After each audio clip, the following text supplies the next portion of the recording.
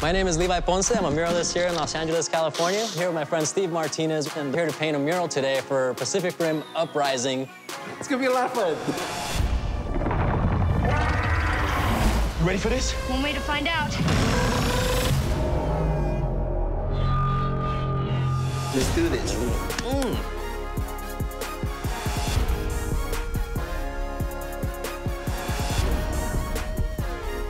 Just like in the movie, those robots can't be operated by a single person. It's better if there's two people. I think murals are the same way. We're gonna start on opposite ends and meet in the middle. We're excited to showcase a little bit of teamwork and come together to create something beautiful for you guys to enjoy. Maybe even see who gets to the finish line a little earlier.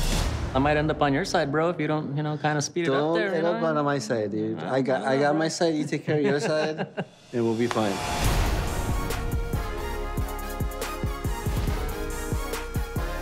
I'm kicking ass over here. I don't know about you, dude. My taping is on point right now. Does it affect you too much if I do this? No, it's perfect, actually. I'm only trying to make straight lines.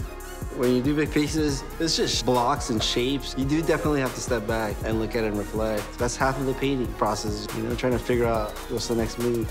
How's it looking? No, pues, wow.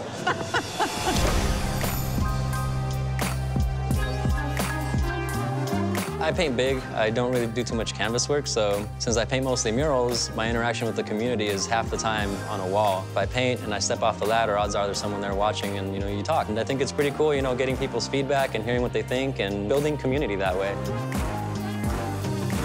I think being Central American not only influences my artwork, but it sets it apart from everything else, whether it be American or Chicano or Mexican. It's a unique flavor, and it definitely shows through my work in the colors and indigenous patterns, and the boldness of it all,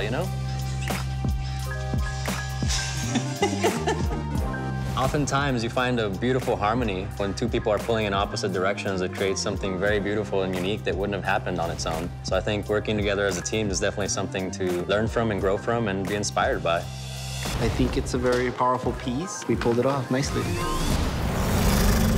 There's something you need to see. Y'all remember me? Go see Pacific Rim Uprising in theaters March 23rd.